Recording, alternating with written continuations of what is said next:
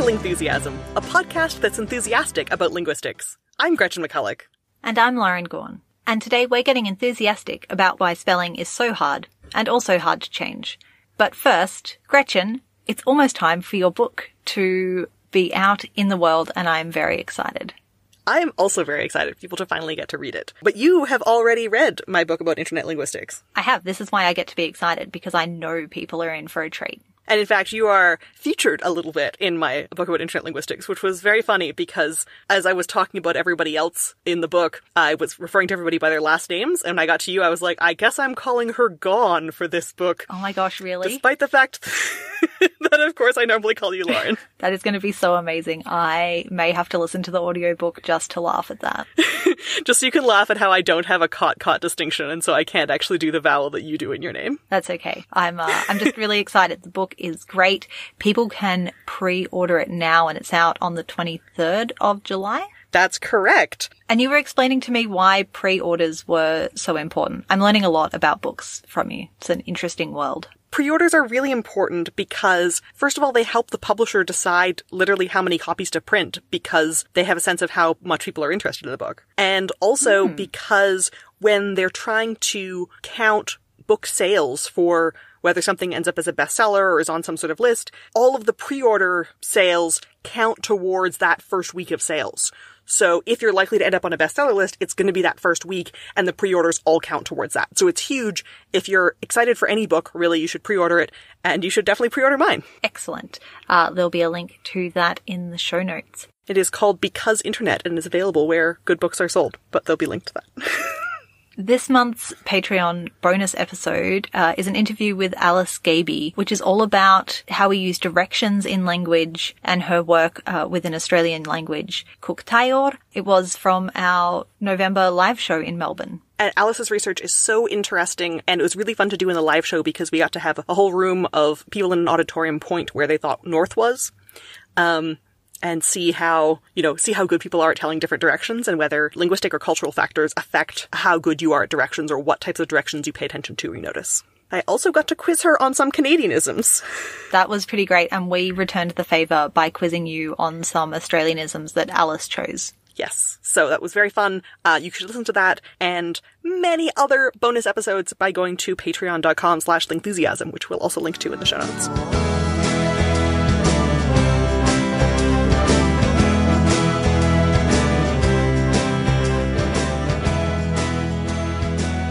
Why is spelling so hard, Lauren? Why do we spend years and years learning how to spelling and then we still mess it up? When you say we, I think you mean me. I am definitely the more prone to misspelling out of the two of us. Let's just get that out of the way. I misspell things, but then I also notice them before the post goes up. Yes. Whereas you put a post up and then I message you being like, hey, I want to reblog your post. Can you just fix this typo?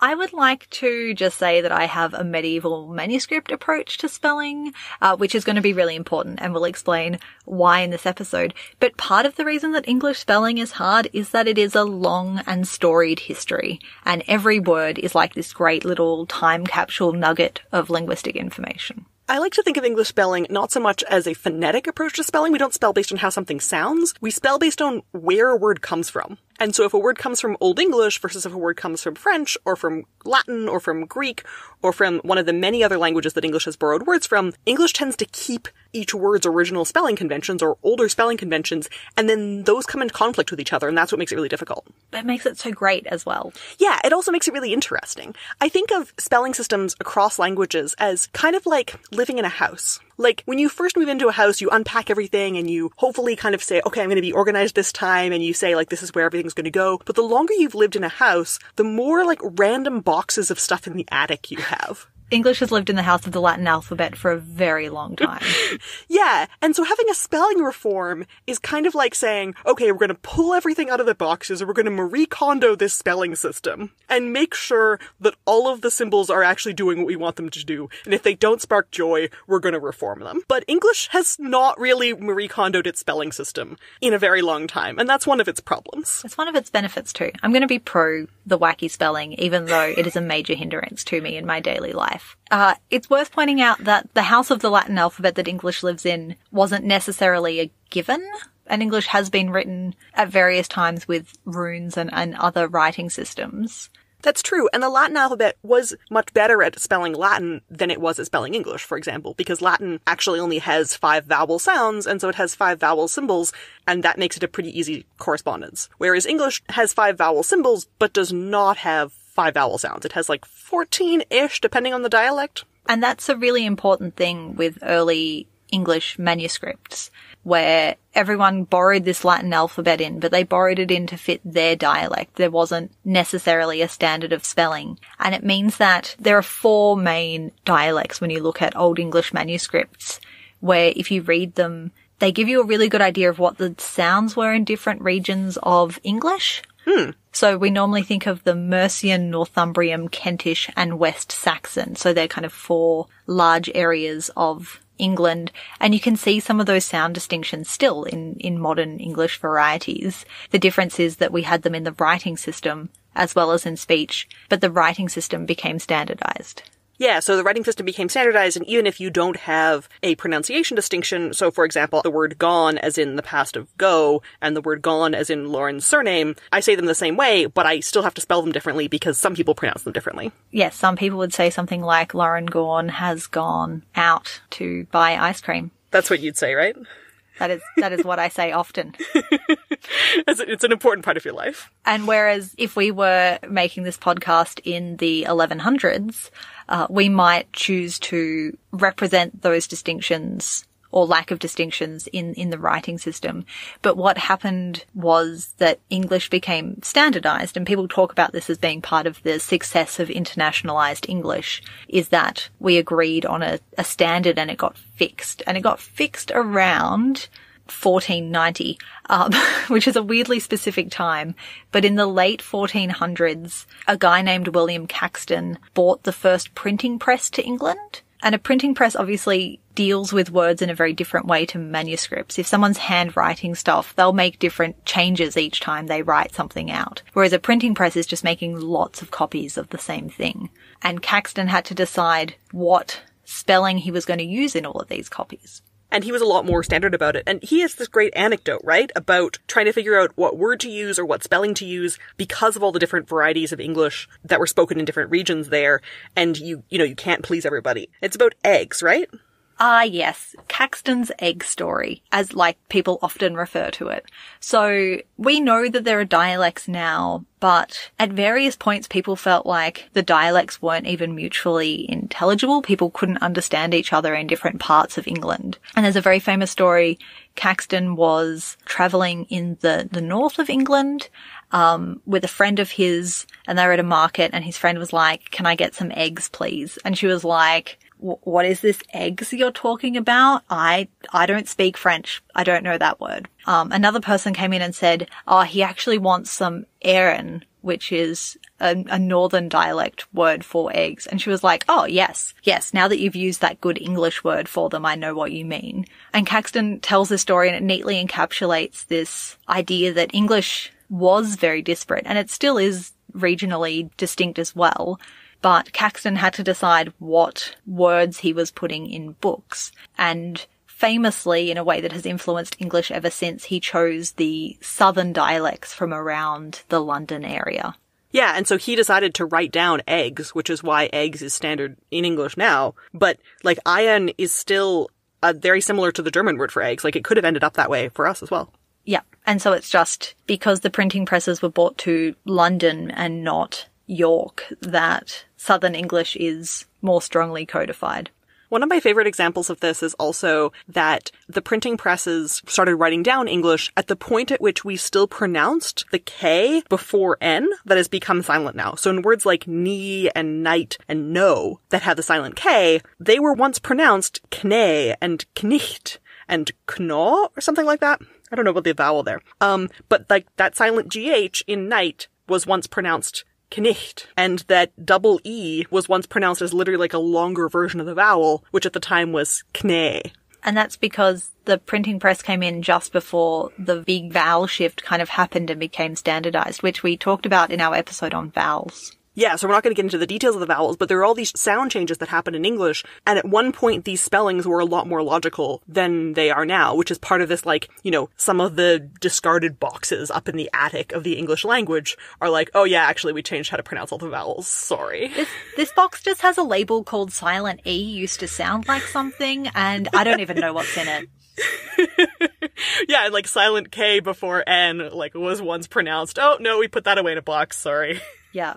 Don't need that up in the attic. But some languages have actually done more rearranging and Marie Kondoizing of their orthography houses than English has. Which takes a very top-down approach. Like, you need the equivalent of a Marie Kondo for language in your language's life for that to happen. Yeah, like once you've started writing a language and once people are getting literate and so on in the language and you have books and stuff, it gets really hard to change a writing system because people, once they've learned it, they're like, yeah, well, it's fine. It's got some silent letters, whatever. And the people that would benefit from the change are the people who haven't learned to read yet, and they tend to have less power. And also, you know, there's that issue. There's also the issue of you can do a full spring clean of the spelling house. But no matter how good you are at doing that, you're going to end up having more boxes. Like, it just means that spelling freezes now, but the language is going to keep moving on in terms of how it's pronounced and what words are used. Yeah, like you need to clean out your spelling house like every couple centuries at least. Maybe every century, maybe every 50 years if you want to be able to do it more gradually. Oh, could you imagine having to relearn spelling like twice every lifetime? And this is why it's not always very popular. And then it creates problems with reading older books, too, because you go back and read a book that was published 200 years ago, and if you do that in English, that book is pretty easy to read. But if you do that in a language like German, which has a spelling reform every, 10 or 50 years, they'll, release, here's a few new spellings. It gets harder and harder to read your older literature. One of my favorite examples of spelling reform is from French, because they did this really great thing. Which was, okay, let's have a spelling reform to get rid of some of the silent letters. But instead of just completely getting rid of the silent letters, they replaced them with an equally silent accent mark to indicate that there had once been a silent letter here. That is so great. I like that because it speaks to my, interest in keeping that history of the word in the spelling. Yeah, and so if you know the history of the word, you're like, ooh, there was a silent letter here, this is great. And if you're a school child, you're like, so I just write this? Fine. And this is what the primary function of the French accent circonflexe, which is the one that looks like a little hat. Mm-hmm. I'm making the little hat sign with my hands as I say this, because that was how we were always talked about in school. You have to make the hat sign with your hands. That's very cute. When you talk about the hat, you have to make the little pointy hat with your hands. And there's a bunch of words in French that a lot of them get borrowed into English before their S had dropped. And then their S dropped in French, and then eventually the silent S got replaced with a little hat. So if you have a word like forêt in French, which is spelled F-O-R-E, little hat, T. Yeah.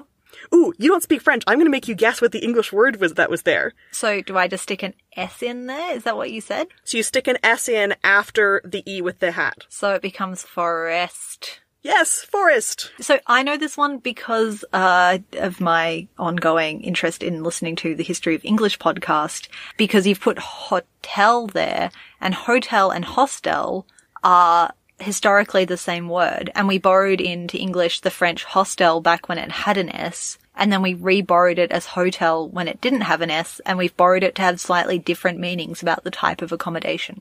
And hôpital, which in English was borrowed as hospital, was borrowed before the H became silent in French, and also before the S became silent. And so it's now pronounced hôpital, but it's spelled like hôpital, but with the hat on the O. So when dictionary makers are doing etymologies, which is the histories of words in a language, this is the kind of clue they can use to tell when something was borrowed into English from French, even if there's no written record of it. Yeah, and because if you know when something became silent, you have this additional clue. And there's a whole bunch of parallels between French and Spanish as well. So a word like fête in French, which has the hat on the E there. Oh, which used to be fest. Right. So fête and festival are kind of from the same root. And fiesta. Oh my gosh. They're all the same. They're a party. It's a party of parties. And bet, B with the accent T, and then there's a silent E, but you can ignore that. Best. The additional clue that I'll give you is that there's a fairy tale called La Belle et la Bête. Ah, beast. Beast. Excellent. So this was something that I figured out, midway through high school French, and I was like, oh my god, all these words actually have parallels in English as well, and I just never realized, and that's how I can remember whether to use this. And I remember telling my brother after a few years of French as well, and he was like, wow, this is so great. So it's one of my favorite little... Spelling actually helps you remember that words are related. Yeah, it's weird because the circumflex doesn't really help French speakers that much, but it weirdly helps English speakers more than it helps French speakers. That is very un-French in terms of spelling reform. Yeah. It's like, thanks, Académie Française, for helping out the English, which I'm sure you really wanted to do. So French has a reputation of being a language that's fairly difficult to spell because it's got a lot of silent letters. Spanish has a reputation for being a language that is fairly easy to spell because it doesn't have a lot of silent letters and it has had fairly regular spelling reform. So Spanish doesn't use the PH in a word like teléfono. They've put an F there because why do you need a PH? That's just a sign it came from Greek. But I said to a native Spanish speaker once, yeah, I'm so jealous, your language has such a great logical spelling system. And they were like, actually, you know what? I'm dyslexic, and there's this huge problem for me in the Spanish spelling system, despite it being my native language, because Spanish still writes its words as if there's a distinction between B and V. Right. But it doesn't actually pronounce its words as if there's a distinction between B and V anymore. So you just have to know for the spelling. So you just have to know. And if you're an English speaker, this is actually pretty easy for you because you look at B and V and you think that they should be pronounced differently. Yeah. And so you go into Spanish and you try to pronounce them differently, which gives you an English accent in Spanish, but does let you easily remember which one is which. Plus, a lot of them have cognates or related words in English that let you remember which one's B or V because you have an English word to pin it on. Yeah. So, they had to rename the letter of the alphabet because they used to be called ve and ve. Oh, no. Which is, the exact same sound. Yeah. And so for a while, some people say, ve grande and ve pequeña, the big B and the little b, or ve corta, the short b. Or sometimes they use, keywords, ve de burro, burro is donkey, or ve de vaca, vaca is cow. And so they, one has a B, burro, and vaca has a V, just to kind of remember. And then eventually, the Spanish Academy changed the name of the letter V to uve instead of ve. So now you have be and uve, which helps you remember, but they're still, completely useless for speakers. You could just pick one and spell all the words with it, and yet they have not. But on the plus side, the fact that they're pronounced the same way in Spanish means that the city of Baltimore is pronounced the same as the evil guy in Harry Potter, Voldemort, if you say them with a Spanish accent. Oh my gosh. But you see, this is why spelling becomes really important, so that people don't in 500 years' time be like, this is the city named after an evil character in Harry Potter. It's the spelling that's going to make it clear. But, wouldn't that be great? That would be a great, miscommunicated etymology. I support this folk etymology. Let's make it happen. A reason that sometimes keeping the history and the historical spelling has really good benefits for a language, as in the case of Tibetan, where different dialects actually pronounce the same word very differently, but both rely on that historical spelling because they've forked off. So English has changed a lot since English spelling was started. Mm-hmm. Imagine if there was a whole other dialect of English, which is almost mutually unintelligible for us, but also relied on those same spellings. So a variety maybe where it was the N in knee that got dropped. And so people say key in that language. Oh, wow. But they know KN equals K, whereas we have KN equals N. So if you read Tibetan, and I don't actually, it's for someone who has spent years working with the Tibetan language, I work on the Nepal side and people choose to spell often with the Nepali alphabet, which is that Devanagari from India, that has the line across the top. Mm-hmm. So I can speak a Tibetan language, but I don't read Tibetan. So thank you to Ruth Gamble and Gerald Roche for helping me with this example. It's just full of silent letters. It's like English. You have a whole lot of letters that you write but you don't pronounce, but they're important for the spelling and the history of words. So if you were to say something like, it is good to speak Tibetan, mm-hmm. you would write that as, to do a very terrible, literal pronunciation, something like bod skiad le la yod. Okay. But in the variety of Tibetan spoken in Lhasa, which is the capital of Tibet, the bod would be per. Oh, that's very different.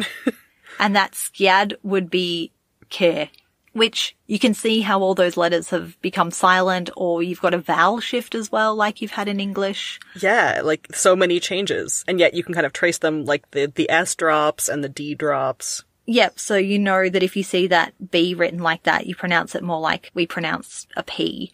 And if you just spoke Lhasa Tibetan, you might be like, why don't we reform this? Mm-hmm. Because it has the same kind of history as English. It started being written in the 7th century and codified by the 9th century, which is a very similar time depth to English. But if you go to the Amdo region, which is a completely different area where they speak Tibetan, that bod gets pronounced like wod. Oh, whoa. Okay. So they did something different with the B, and then the D stays.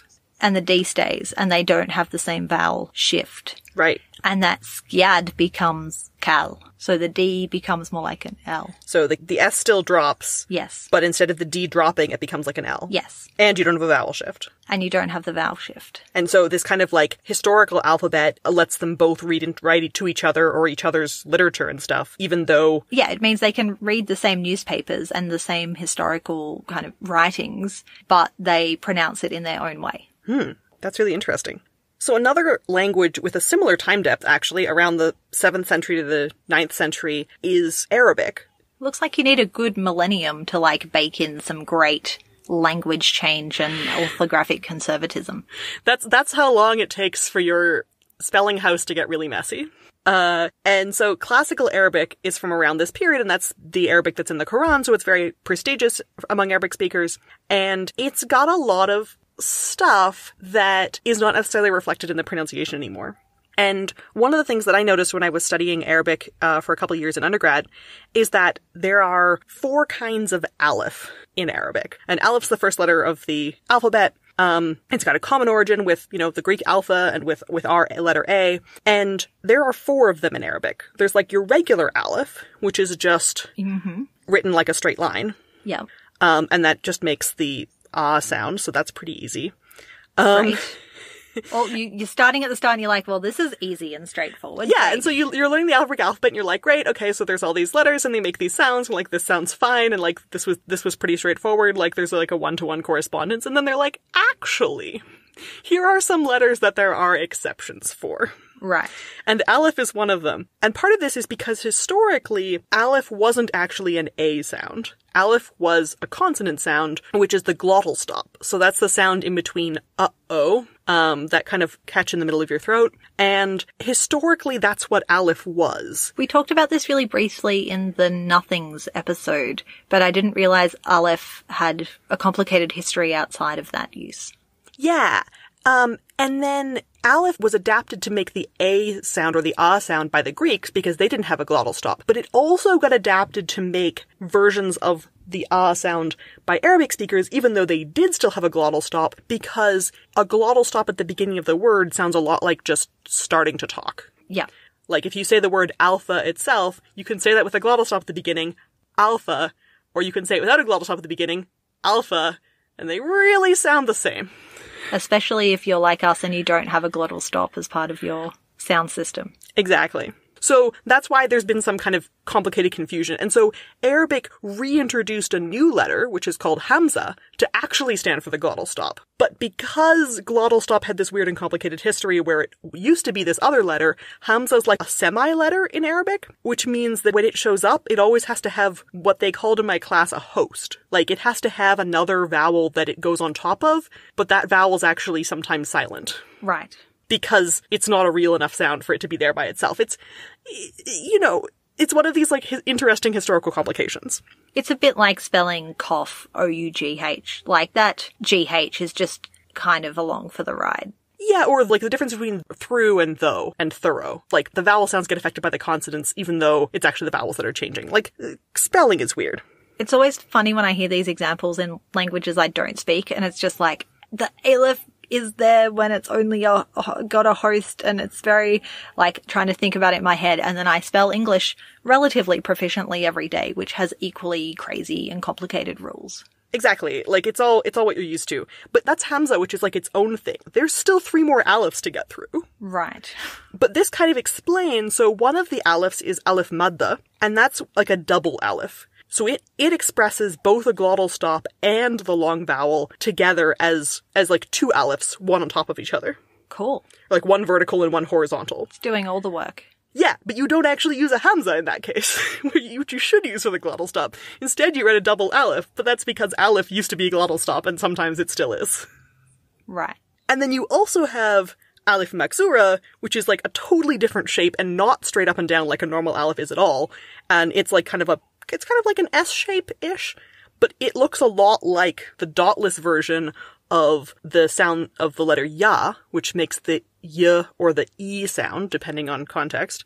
And that's the aleph that only appears at the end of a word, for fun, basically. The aleph maksura is often a feminine marker, so it's got grammatical functions. I don't know, historically maybe it was a ya, I don't know why it's there, why it's a different shape, but it's a different shape. And then the last aleph, which is possibly my favorite aleph because it's very rare and it's got a really good name, which is the dagger aleph. I like that you have a favorite aleph. Look, if there are 4 different alephs, I think one is duty-bound to pick a favorite of them. I wish we had letters that were called cool names like dagger. Yeah, we have W, that's like the most interesting name. And like a lot of the, like Romance languages call the letter Y, like the Greek E, the Greek I. Like in French you say Y. Oh. Or in... That's why in Polish it's called Y. Yeah, I've never yeah. thought about that. It's the Y. There we go. It's the Greek E, Greek I. Because it comes from upsilon. Gonna go around calling Y the Greek I now. Yeah, that's my favorite letter name in the Latin alphabet is the Greek I, because it really encodes like the origin of it in so many European languages. I mean, it took me a very long time to think about W being 2 U's. So it's sometimes you're very complacent about what you're used to, I think, is really just the discussion of these characters. Yeah, exactly. So the dagger aleph looks like the regular aleph, so it's just like a straight line up and down, but it's shorter, and it's written a little bit superscript. And so it's written a little bit up, and it's still pronounced the same way. And it's only found in a few modern words, but those are some very common ones. So for example, the word Allah, meaning God, has the dagger aleph in it. And so it's generally like specially encoded so that it's produced automatically by font encoding programs. Right. It's, fairly visible. Because it's pretty important. So there's just like so much going on with what happens with aleph that, like, again, you've got this kind of here's a history tradition. All of these made sense at some point. They still make some kind of sense if you look at the history of them, but they're no longer as active as distinctions to modern speakers as they were when they were originally written down. So a lot of spelling is a bit complicated, and it has good reasons why it's complicated, and sometimes it's very helpful either for etymologists or for people learning to spell. But there are a lot of calls to reform spelling, particularly of English. And because so many spellings are weird and, have historical reason for them, I came across this great post on Tumblr, which we'll link to, which was a proposal to reform English spelling even more etymologically. Right. And say, okay, if a word comes from a language that traditionally uses the Latin alphabet, like, yeah, sure, we can keep using the Latin alphabet for it. But if a word comes from Greek, we should keep using the Greek alphabet. Right, so we should be spelling tsunami using Japanese characters. Exactly. You see where this is going, right? Or like vodka using Cyrillic because it's from Russian. And like etymological using Greek letters because it's from Greek. So the whole post is written in this proposed spelling reform. It is very difficult to read and delightful. I like a good spelling reform. Lots of people have tried to reform spelling. You've made a proposal for a spelling reform for English. Yeah, I have more fun with spelling reform when it's kind of treated as a joke, because at this point, you're never going to get all of the English speakers to agree on some sort of actually good or logical or consistent spelling reform. So I decided to say, well, what if we took advantage of this proliferation of competing standards and just made something that was completely out to lunch? And so I did this as a talk for the Festival of Bad Ad Hoc Hypotheses, which is a joke science competition talk. Which is great because it means I get to link to the video for people if they want to see your full proposal. Yes, so I have a full proposal. It's videoed. It's been put online. It was at MIT a couple months ago and you can watch it. I had a lot of fun. And so what I said was, given that there's some evidence that reading something in a harder font makes you retain it better because you had to put more effort into doing that, or reading something in a language that's not your first language makes you reason more logically because, again, you had to put more effort into that. And so what if we made all English speakers expend more effort and made the spelling system, like, completely ridiculous? And so I propose, let's just, like, replace letters with weird Unicode equivalents, and let's replace things with stuff from other languages and other orthographies so that we learn a bunch of other orthographies, and so on and so forth, and just keep going. And that we all have to spell with other people's dialects, right? So I would have to have a Gawne merger, and you would have to make that distinction every time. Yeah, exactly, because that helps foster, like, cross-dialectal and cross-linguistic understanding if you have to, confront the unfamiliar every time you go to write. So I'm very fond of this proposal. I was very delighted that once we put it online, some people commented on the YouTube video and on my tweet about it in tweets that had this, like, revised illogical spelling, like, used it. So it was very gratifying. Excellent. It's already starting. It's catching on, right? Like, I want a full return to dialect variation in English spelling. Exactly. We need to go back to the, days before the printing press and just spell everything completely as we want to. That sounds like fun to me.